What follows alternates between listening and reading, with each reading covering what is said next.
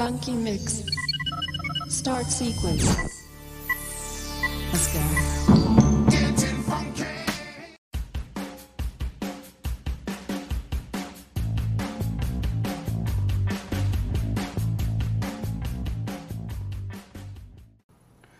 This is the 3-cup action camera GoPro mount. You could probably put a DSLR camera on here, but you want to make sure this is like on a flat surface. I wouldn't put this like on the side of a car. I wouldn't trust this holding it up. Not that this isn't any good, but that's a lot of weight. So you can see what comes with it.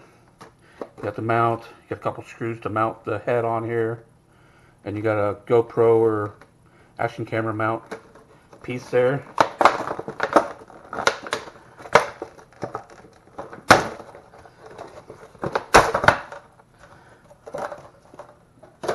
So you can see